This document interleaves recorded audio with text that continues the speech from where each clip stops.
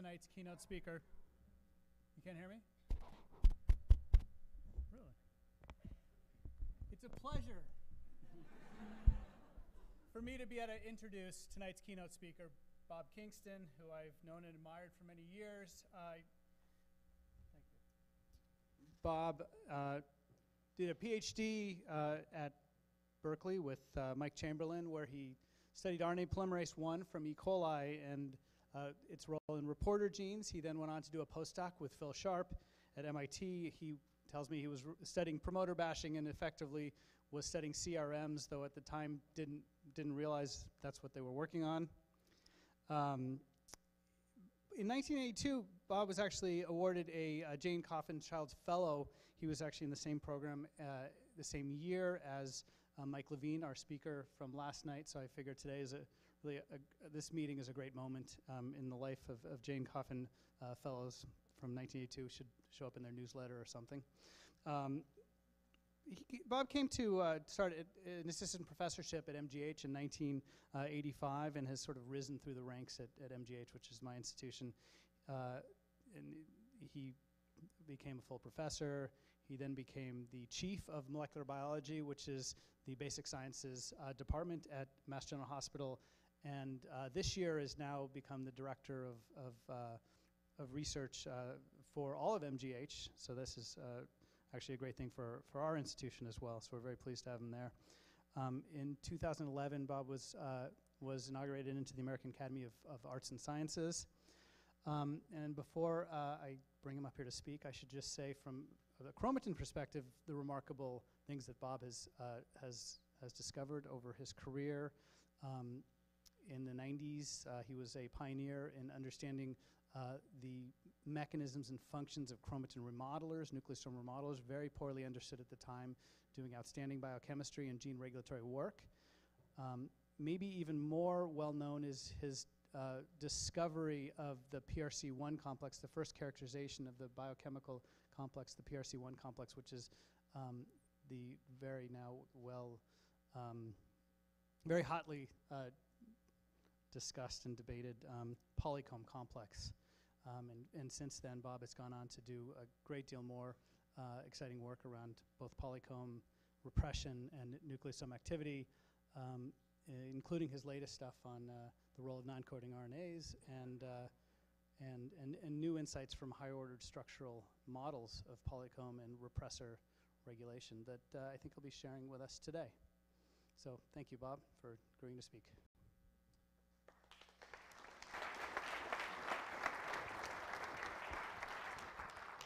Thanks, Brad. And it's a real pleasure to be at this conference. I go to a lot of chromatin conferences and hear the same people say the same things over and over again, and it's a real pleasure to, they sometimes change a little bit, but it's a real pleasure to be here and listen to a whole bunch of new ways of thinking about things. And I hope you will bear with me as I talk about chromatin for a while. What I'm hoping to do is explain why polycomb is a system that is worthy of intensive study and is extremely complicated, and why the sort of work that's done by the people in this room is almost certainly going to be essential for figuring out how it works. So what's the basic problem that polycomb's involved in? It's involved in maintaining the silencing of master regulatory genes. The classic problem of epigenetics is that you have a naive master regulatory gene in the fertilized egg. It either has to be heritably on in some cell lineages or heritably off in most cell lineages.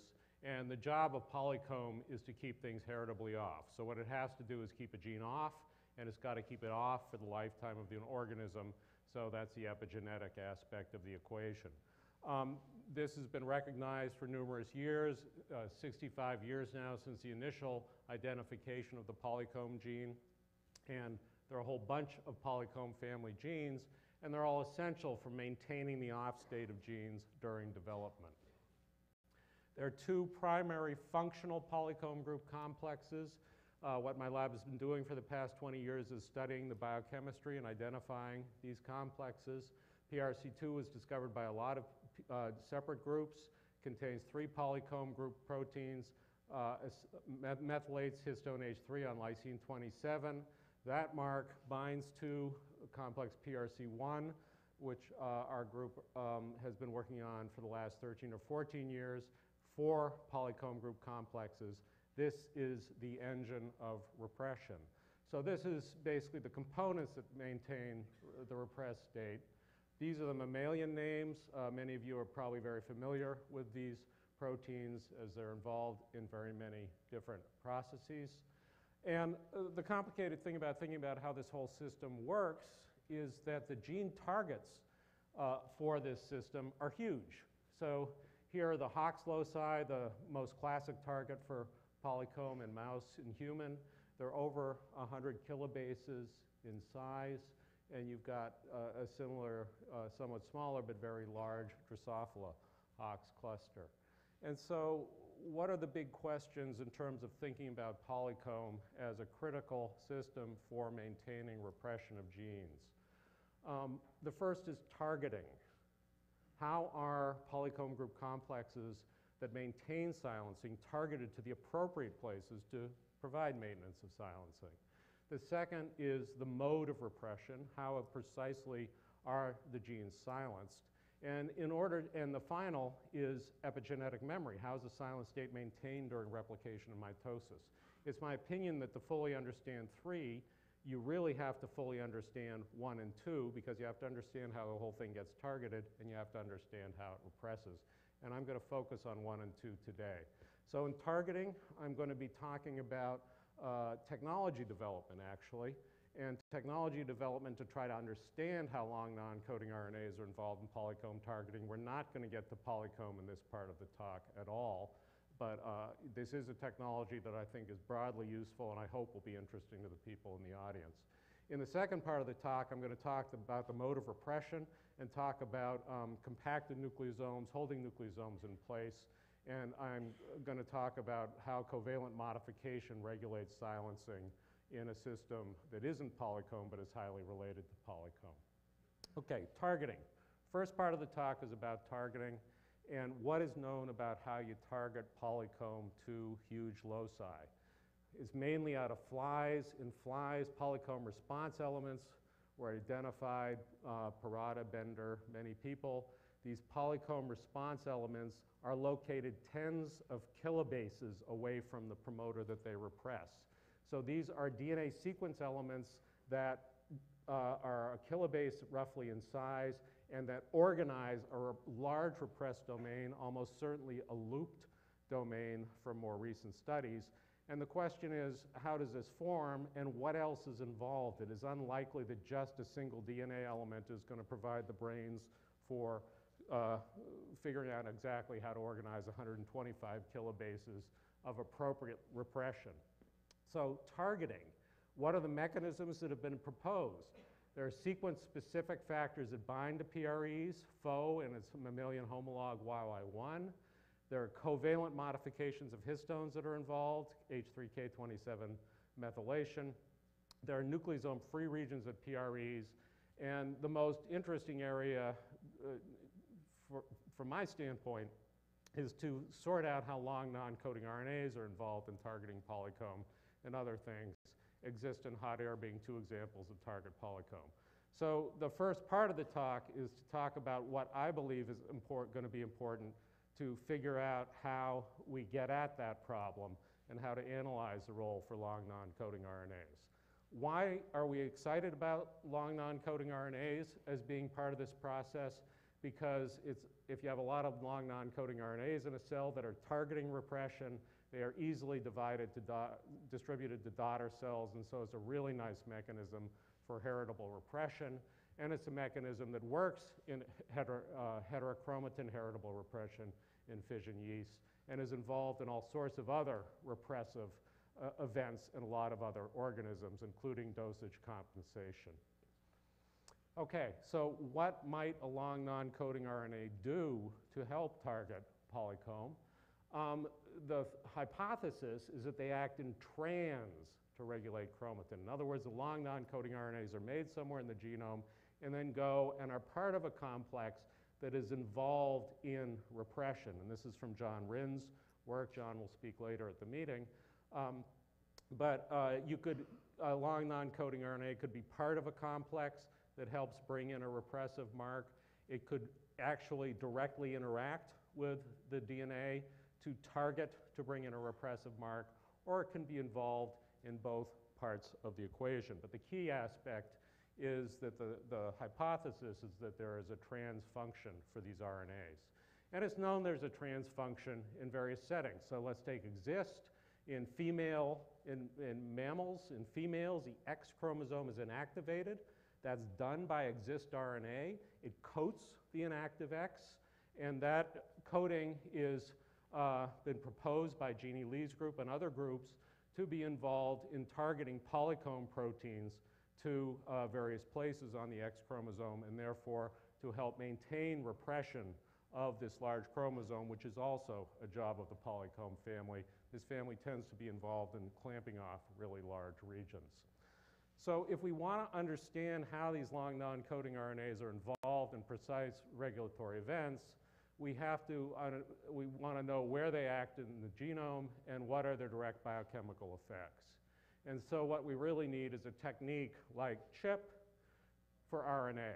So I'm sure most people in the room are familiar with CHIP, where with chromatin immunoprecipitation, you have a protein, cross-link it to DNA, and then pull it down with an antibody and find out what pieces of DNA it was bound to. Wouldn't it be nice to do something similar to that, to a non-coding RNA, and find out exactly where it goes in the genome? And so I'll tell you how we've developed a technology called CHART that accomplishes that, and we believe accomplishes that very efficiently and well. This is work of Matt Simon, a postdoctoral fellow in the lab, more recently joined by Jason West.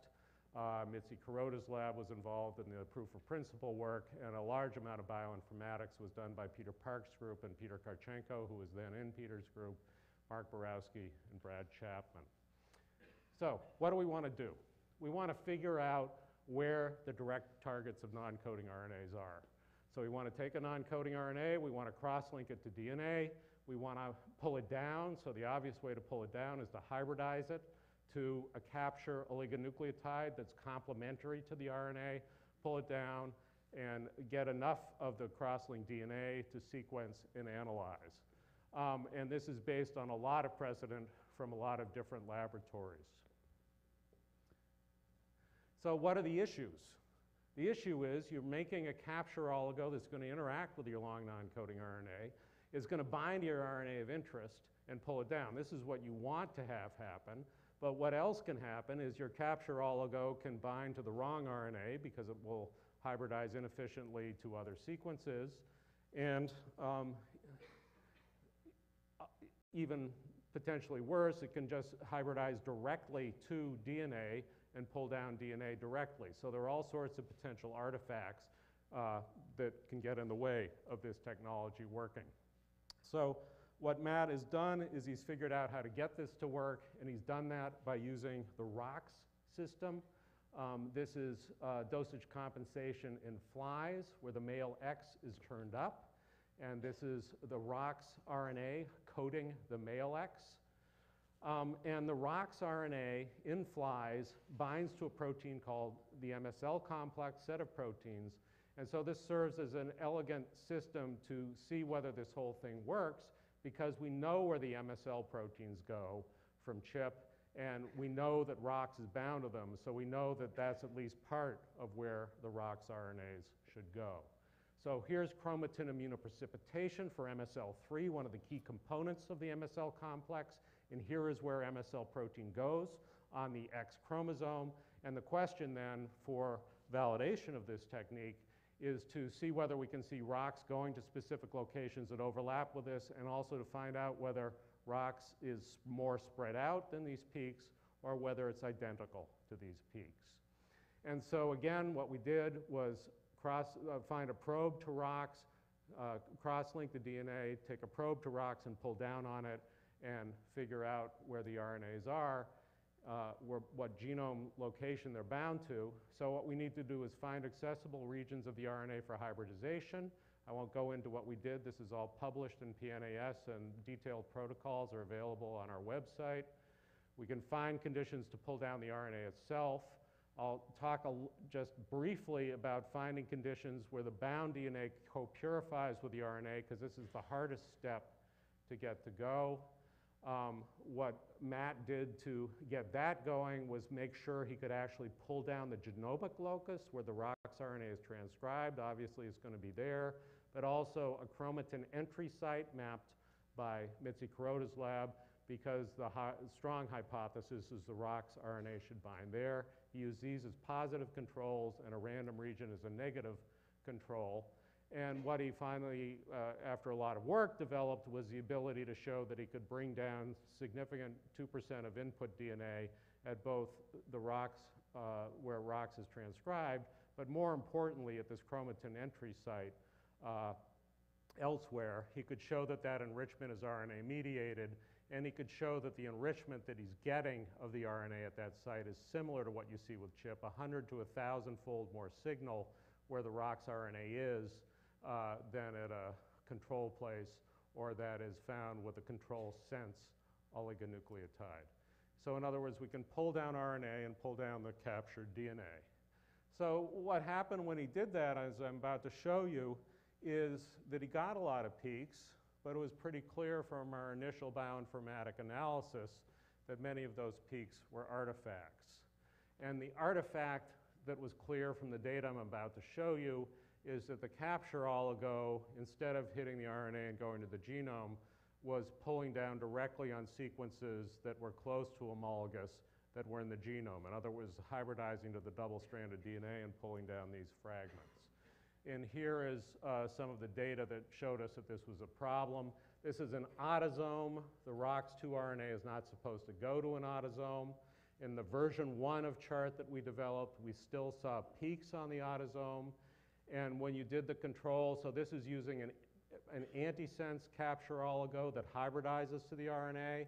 The control is to take a sense oligo that won't hybridize to the RNA, but would obviously hybridize to the DNA in the locus, any locus with sequence homology. And you can see that the sense oligo is pulling down a lot of these same fragments. In other words, this is pretty clearly from these data the capture oligo just directly pulling down on the genomic DNA.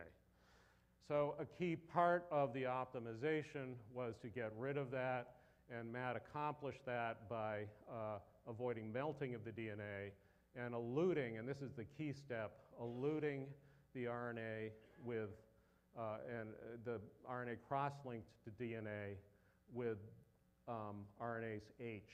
So the elution would only work if you had the capture oligo binding to the RNA of interest. And when he did that, here's the autosome that I just showed you. All of those spurious peaks went away. And when he looked at the X chromosome, and this is where we know ROX2 goes, he went from seeing peaks with a lot of noise to peaks that are vastly cleaner. And this, we believe, is a very clean and a very robust technology. Here is what happens when we ask the question I framed at the beginning. Here is the published data from Mitzi Kuroda's lab, Art Alexienko, on MSL3 tap chip. So here's protein chip. This is a screenshot showing part of the X chromosome and showing where MSL3 goes. These are the ROX2 chart data that Matt developed, and as you can see, the beautiful concordance. ROX2 is going exactly where MSL3 is throughout the genome. We can do this bioinformatically, where we look at the ROX2 chart and plot that versus where MSL3 is, and you can see a nice diagonal. We can ask bioinformatically, we can look at the top ROX2 peaks, where ROX2 is going, and show that the more than 200 of the top peaks all overlap with sites of high MSL enrichment. We can show that the peaks align precisely between ROX2 and MSL, and perhaps most convincing is we can figure out what the sequence motif is that underlies where ROX2 binds. So here's what ROX2 chart pulls down, and this is using the standard things we heard about last night. Gaga gaga ag is a sequence that ROX2 localizes to on the chromosome, and that is precisely the same sequence that MSL3 tap localizes to from analysis of the chip data. So we believe that there is a precise concordance of ROX2 and MSL3 on the genome from these data. So what we can conclude from this technology development, the biological conclusion is that ROX2 binds to the same chromatin entry sites that are bound by the MSL complex. And so the simplest hypothesis is that there is a protein complex that contains ROX2 as an integral part. If you eliminate ROX2, this whole thing blows up and doesn't work. There's a MOF acetyltransferase that acetylates the histones, and this is how you maintain activity, ROX2 being a pivotal part of it, and it's just binding with these proteins. And technically, we have a protocol that allows high-resolution mapping of genomic targets of an RNA. We can target the endogenous RNA, and we can get a chip-like enrichment and resolution. So that's in flies with a known large RNA. What happens when we, what happens when we try to go to mammals? We've gone to mammals, and we're interested in things that interact with polycombs. So we started with NEAT1 and MALAT1, which is also called NEAT2. MALAT1 interacts with polycomb in work recently done from Jeff Rosenfeld's lab. And these are two highly well-studied, highly expressed long non-coding RNAs that are relatively near each other in the genome. And so we started looking at both of these. And as you will see becomes a theme in this talk, we got the one that has nothing to do with polycomb to work, which is NEAT1. We haven't gotten MALAT1 to work yet. But we've been able to map NEAT1 in the genome.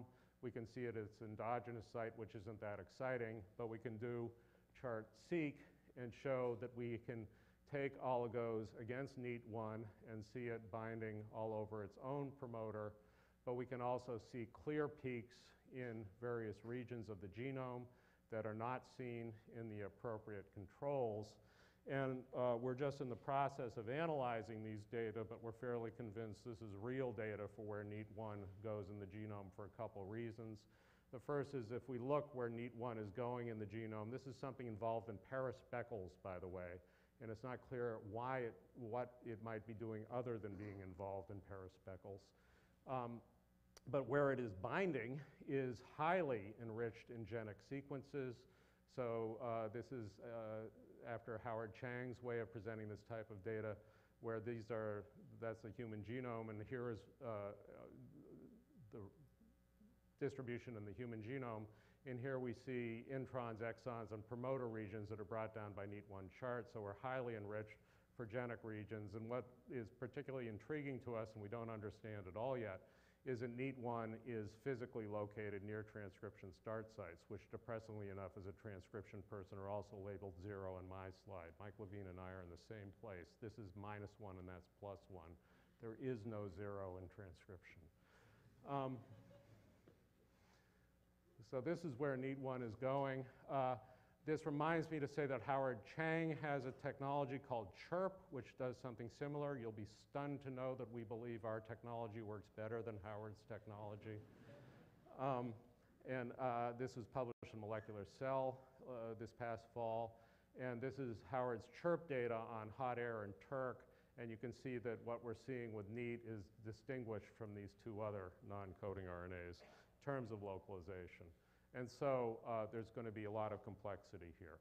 So that finishes that part. And we now are at a stage where we can look at where non-coding RNAs go. We can use that to study polycomb by finding non-coding RNAs that might be involved in targeting polycomb, see where they go, knock them down, and see if we mess up polycomb regulation. But we think that this was a key step for us in terms of thinking about the methods for how this works. So what I want to do for the second half of the talk is switch from targeting to the mode of repression. And what I'm going to do now is switch from how the whole system is targeted to what it does after it's targeted. How are genes silenced? And I'm going to focus on compacted nucleosomes. Okay, so getting back to the original problem. You've got a gene, you've got to turn it off. You want it to be heritably off throughout the lifetime of an organism. How does it get turned off? You can't figure out how it's heritable until you figure out how it's turned off. And so how could it be turned off? What are the known and proposed mechanisms? You can compact at the macro from immunofluorescence, people like Wendy Bickmore, or micro, all the data I'm about to show you. level, you can compact nucleosomes, and I'll explain why that might block things like transcription initiation. This is completely consistent with what Mike Levine was telling us at the end of his talk last night. You can ubiquitinate histone H2A. That's something else that PRC1 does. Anna Pombo has proposed that to be involved in blocks to transcription elongation. There's no reason that these are mutually exclusive methods. This is a complicated process. It could easily use all of those. I'm going to focus on the role and crystal structure of compacted nucleosomes. Why do we care about compacted nucleosomes? Okay, so if you take a normal promoter, it's got nucleosomes that are sort of there, and they can be moved around and taken off and create these nucleosome-free regions at start sites, or they can be compacted and clamped down so that things can't move. And we believe that this is a central part of regulation. So the rest of my lab works on ATP-dependent remodeling, which we've worked on for over 20 years. You can take the beads on a string structure of a nucleosome, so that's nucleosome DNA, nucleosome DNA. This is atomic force microscopy we did with Charlie Lieber. You mix in ATP-dependent remodeling complexes and ATP, you shift the nucleosomes around, you get this open place in the genome. If this is a promoter region, now we can transcribe from this region. So that's the opening up side of things. What happens with PRC1? This is work from Nicole Francis when she was a fellow in our laboratory. You can take the beads on a string structure. This is Chris Woodcock's EM pictures, and mix in PRC1 components and get these compacted structures, which we know will not allow nucleosomes to move around, and we believe are refractory to transcription for a lot of reasons. So we want to understand what these compacted structures are. So they're created by PRC1. PRC1 is targeted, and PRC1 is the engine of silencing. And they are created primarily by the original class of PRC1 complexes that my laboratory identified in flies and in humans in the late 90s and early 2000s that contain these 4 polycomb group proteins. There is a second class of PRC1 complexes that are very good at ubiquitination, defined by the Zhang, Vereiger, Bardwell, and Vidal group, that contain ring 1b and posterior sex combs, and homologs and other proteins that are involved in ubiquitination. So this is actually a large family of complexes that is unfortunately referred to in the literature as if it's monolithic fairly frequently. I'm focusing on these complexes right here. In flies, the protein that compacts is posterior sex combs. So summarizing a huge amount of work, posterior sex combs alone can compact in a complex that can compact, and the region that does the compaction is responsible is at the C-terminus and correlates extremely well with the genetics of silencing. So compaction, the ability to compact and the ability to silence in an organism are correlated. Problem. The big problem from these data is that when we looked for this domain in mammals, the human and mouse homologs of posterior sex combs clearly do not have this domain at all. So if this is important for how repression occurs, what the heck is going on in mammals? So Dan Grau set about to address this question with Nicole and Chris, and to make a very 5 years of work in 1.5 minutes, he found that in mammals, it is not the posterior sex combs homolog that does the repression. It is the polycomb homolog, CBX2, CBX6, CBX7, CBX8 in the new nomenclature, M33 in the old nomenclature, proteins that many of you might be familiar with. If you take beads on a string structure, they'll compact, whereas the posterior sex combs homolog will not compact. Dan mapped the compaction domain and found that it's high positive charge and predicted to be disordered, and then used that to look in every organism that has polycomb that is widely studied to see if he could find members of the PRC1 complex that would do this compaction. And this is the key slide. This is 5 years worth of work to get to this. We're able to show that PRC1 components from flies, mouse, worms, frog, and zebrafish are all able to create this same compacted structure. And so we believe this is an evolutionarily conserved function for PRC1. And so that is why we are so keen to figure out what exactly is happening with this compaction. So what we want to do is try to understand compaction, and we want to try to understand what the functional output of that compaction is. Other groups are working in this area in vivo. Wendy Bickmore's group has shown that Hox loci are repressed independent of ubiquitination via compaction by using microscopy. Steve Henikoff's group has shown that nucleosome turnover rates, which would be expected to be lowered by these compacted structures, are indeed lowered on polycomb group sites. So there is data that is consistent with this model. But what it brings up to me is a really important problem in understanding mechanism, and that is, how do we understand the role for location, compaction, and dynamics of nucleosomes? If this is really important to repression, what do we want to be able to do? We would love to know where nucleosomes are. MNase-seq is a mess in large eukaryotes. We've spent more money than I care to think about trying to do this.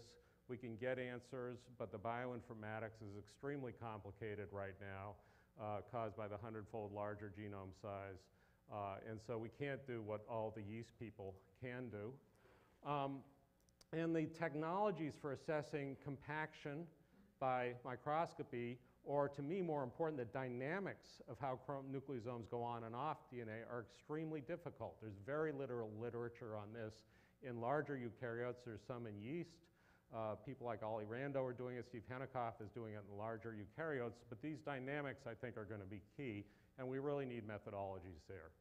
And covalent modification of nucleosomes, which is the other thing that's involved in silencing. Here we have a great technology. We've got thousands and thousands of papers using chromatin immunoprecipitation. We know where covalent modifications occur all over the genome. So this we understand. This part we don't. This is where we need to get technology. And I will say that despite the fact we know where all these things are, the ability to assess what these modifications are doing is currently limited.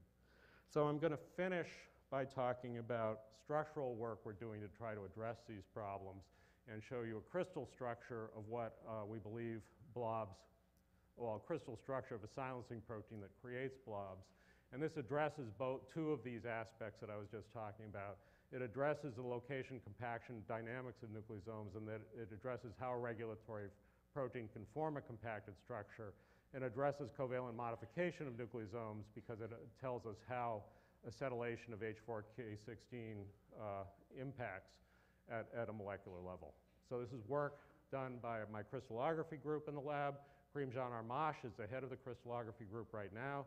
Very talented postdoctoral fellow. Joe Garlick, lab manager, does all the protein purification with Karim-Jean. Jesse Cochran and Ji Jun has since left the laboratory. Thomas Schwartz's group is essential for this, and Song Tan and Carolyn Luger were essential for setting this up. So this is a case where we want to take this and we want to figure out what PRC1 does. We want to crystallize these blobs and get a crystal structure here. So just like I said before, here we set up everything to crystallize PRC1.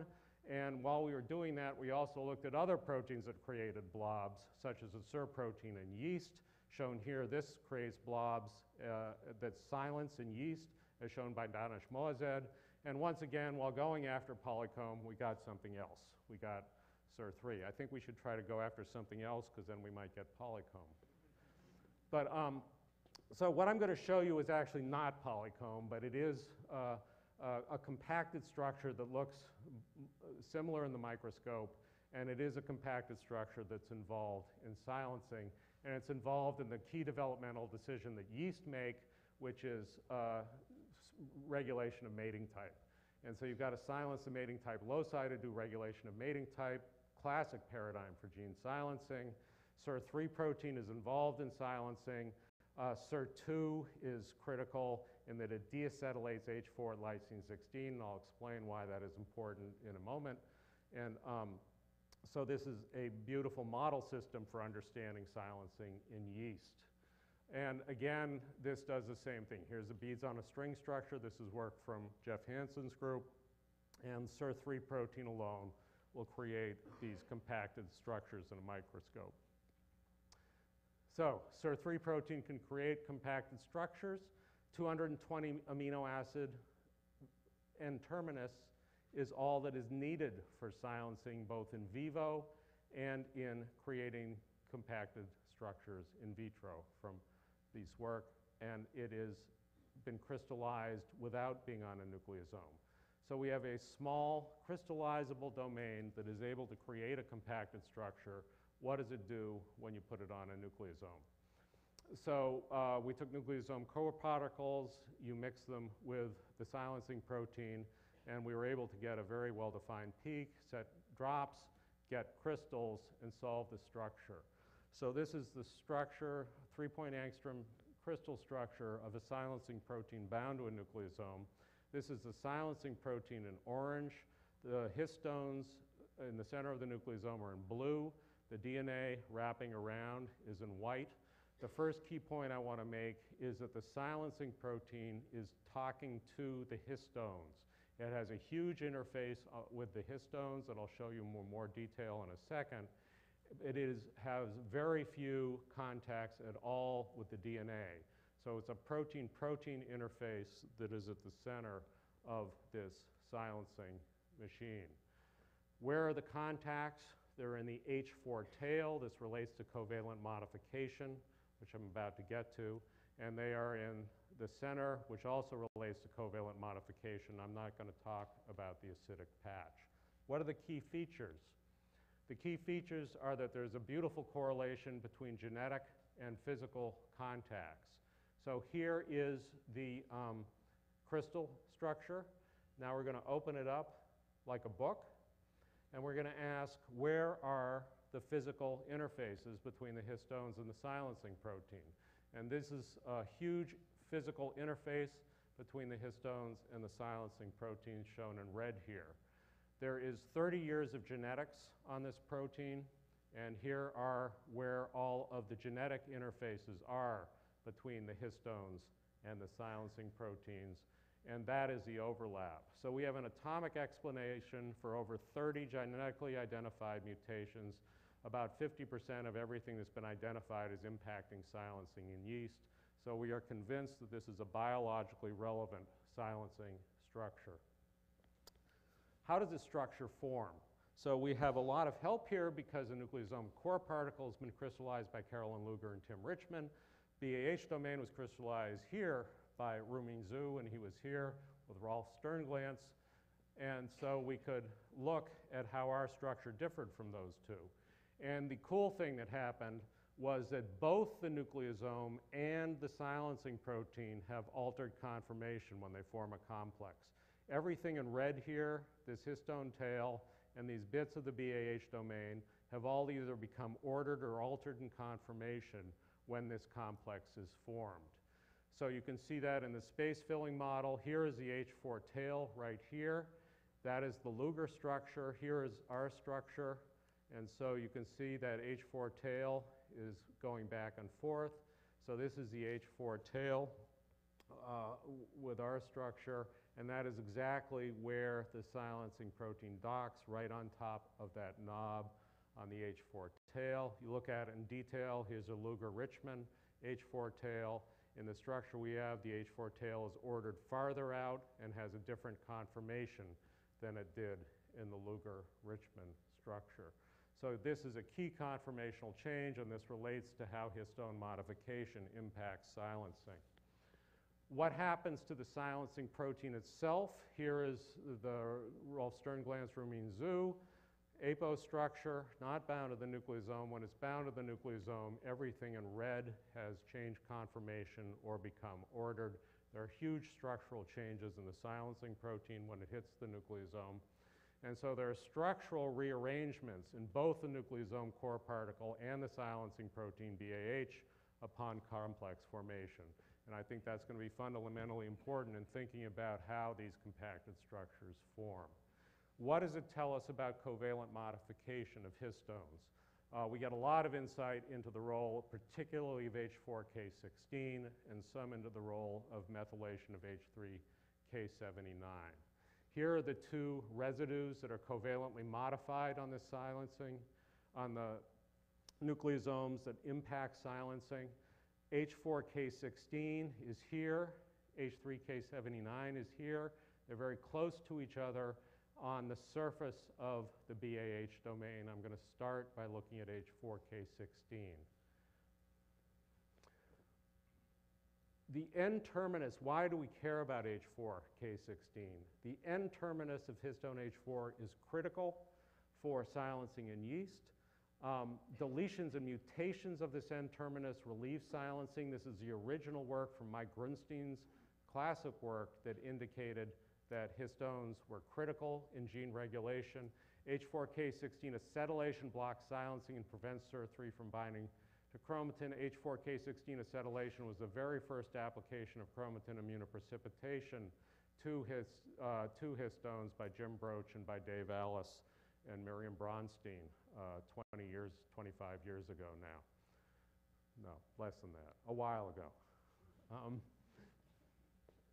Okay, so H4K16 regulates silencing. If you're acetylated, you're not silenced. If you're not acetylated, you are silenced. That's why SIR2 has to get rid of the acetylation. Here is where the tail is going. This is H4K16. Here is the BAH domain, the silencing protein. H4K16 sits in this incredibly negatively charged pocket on the surface of the silencing protein. This is a web of molecular interactions that create a huge amount of energy in creating this pocket. If you acetylate this residue, you blow up all of these interactions here, and you blow up the ability of this pocket to form and this part of the silencing protein to interact with the nucleosome. So the molecular, what acetylation is actually doing here is functioning as an anti-repressor. It is going to disrupt the key physical interactions that hold the repressor in place. See something similar if we look at the core surface of the nucleosome. Here's a silencing protein talking to histones H2A, H3, H4, and H2B. H3 is in blue, H4 is in green, H2B is in pink. This is a silencing protein in orange.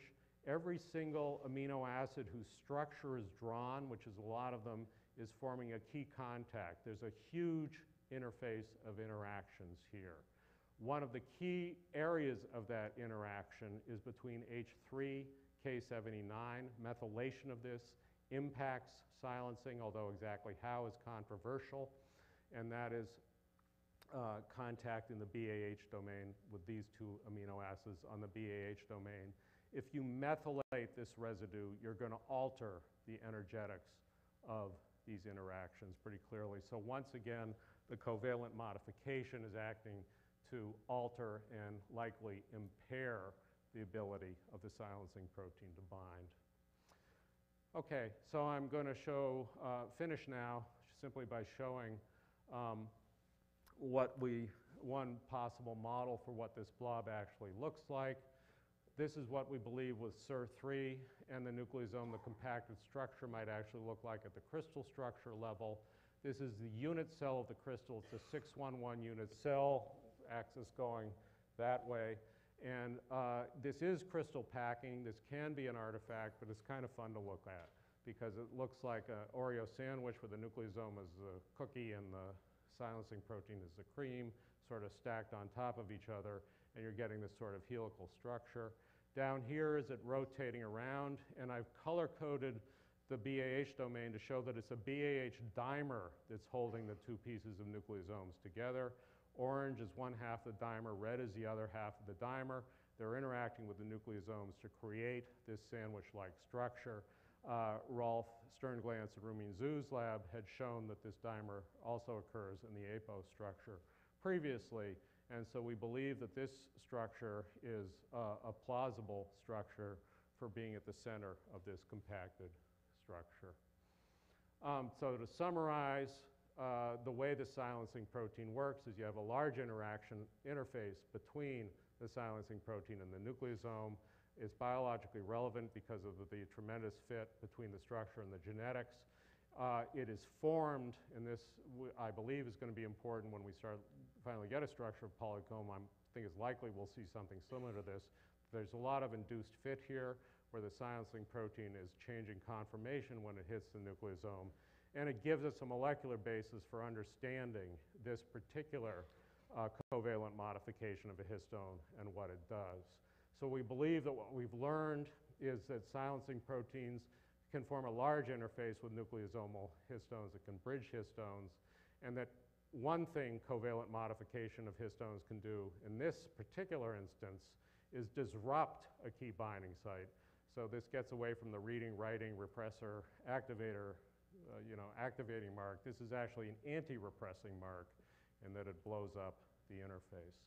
And so I'll finish there by acknowledging Karim-Jan Armash, an incredibly talented crystallographer who spent several years developing that beautiful structure. Joe Garlick, who worked with Karim-Jan and did all the protein purification on that right here.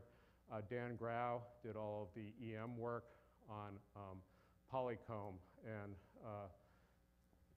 the Schwartz group at MIT was essential for doing our crystal work, and we had a huge amount of help from Carolyn Luger, who graciously helped us learn how to make nucleosomes that could crystallize, Song Tan, and Rolf Sternglantz. Thank you.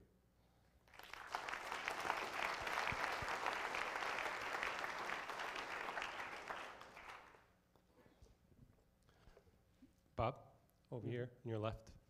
Yeah. So the issue that you had about M&ACE in the mammalian system, about why it was a problem, maybe it's not so much the technology as it is that organisms may not really care where nucleosomes are placed except in the vicinity of functional elements. Yes. And since they're so rare, relatively rare in mammals, Yeah. that's why it's an issue. Right, and that's exactly the, I'm glad you raised that, Frank, because that's exactly where I was going in my comments with Kevin this morning.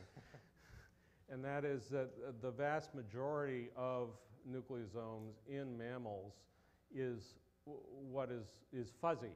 In other words, you don't see much. And that creates bioinformatic complexity, because when the bioinformaticians try to sort out the places where different regions are different from each other, you end up getting a lot of stuff back that's just fuzziness is different from other fuzziness and you don't care about. Whereas if you go by eye, you can see regions that are different. But nobody wants to look at where nucleosomes are by eye throughout the entirety of a mammalian genome. They'd like shoot their advisor, and given that I'm their advisor, I really don't want to go there. But so it's a huge, huge bioinformatic problem, and we're working very hard with Peter Park's group on solving it. I just say, why don't you just filter out all of that by just looking at regions around functional elements or transcriptional start sites? Yeah, well, we could do that, but what I believe is we're going to find new functional elements by looking at where the nucleosomes are. So I think we're losing a lot of the information we want. We can see what we think we should see at promoter regions, right?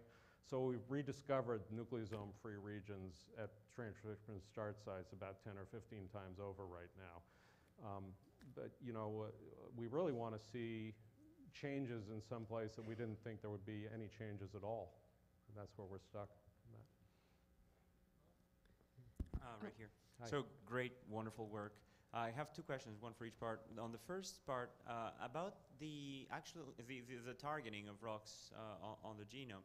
It's, you're finding this motif, which is great. My question is, do you have additional insights as to what the mechanism of targeting is? You basically propose several mechanisms, this invasion, the sort of structure and so on. Who's driving the specificity? Is it the RNA? Is it the complex? Yeah, and that's a great question. And I don't think that the RNA is driving the specificity. But if the RNA isn't driving the specificity, why do you need the RNA there? Is it just a relic of evolution that the RNA is there and holding things together in such a way that you get the specificity? It makes no sense to me that the specificity is going to be driven by standard Watson-Crick interactions. And there's no evidence that I'm aware of that that is actually what happens. So I think what we need is a lot more examples of this. And then again, this is exactly where you guys can come into the equation. If somebody can start looking at these and looking for patterns, then we might be able to get some really solid hypotheses for why the RNA is helping to drive things to certain places. Does the protein itself have a DNA binding domain, or could the RNA itself be folding and hugging the DNA without? Well, with the MSL complex, there's definitely DNA binding domains in the MSL complex. Polycomb components can definitely bind to DNA. But they don't bind with any sequence specificity. Does the RNA somehow combine with that to create sequence specificity with a protein? Is there an allosteric change? All of that sort of thing. Fascinating question. My second question is, you have this amazing, I can stop there if you want. This amazing interface that basically spans just so many atoms. The evolutionary constraints on that must be just incredibly tight. My question is, are these proteins extremely well preserved now across evolution? Is the same interface, do you believe, just fixed? In the crystal structure with SIR3. Yes. The depressing thing about SIR3 from our standpoint is SIR3 is not conserved across evolution as a silencing protein. What it is in humans, and what is very interesting, is it is ORC1, the BAH domain. The human, in yeast you have SIR3 and ORC1. Laura Roche has shown that the ORC family bifurcated into ORC1 and SIR3. All that's left in mammals is ORC1, but that's the origin recognition complex, and the BAH domain of the ORC1 in humans, mutations in that actually cause a human disease syndrome, Meyer-Gorlin syndrome. And so we're in the process, and we have crystals of human ORC1 bound to the nucleosome. But we don't believe that that's actually silencing that we're looking at. That's going to be involved in replication regulation, but it's still an interesting and important question. But we think that polycomb is going to be a different story. As a side story, the SIR3 is the faster evolving post-whole genome duplication. Basically, they duplicated actually at the whole genome duplication event, and ORC1 is the ancestral form, so I'm not surprised about that. Yeah. I'm thinking I might be a glass half full kind of person, because when I saw your 50% of genetics and structure overlap, I was wondering about the other 50% that didn't. Yeah, so 50% is good because we only have 220 amino acids of a very large SIR3 protein.